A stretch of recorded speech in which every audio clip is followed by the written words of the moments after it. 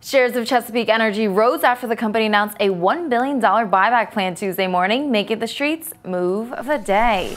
The oil and gas company's board of directors authorized the common stock repurchase program. CEO Doug Lawler said that the decision to repurchase is aligned with the company's focus to increase shareholder wealth.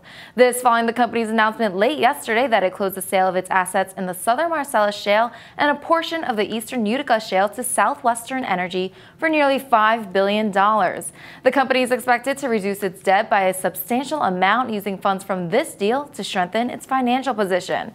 Here's the 5-day chart. Shares of Chesapeake Energy closed higher by 10.15% to $20.29 on heavy trading volume, making it the top gainer on the S&P 500. Check back on TheStreet.com for Wednesday's move of the day.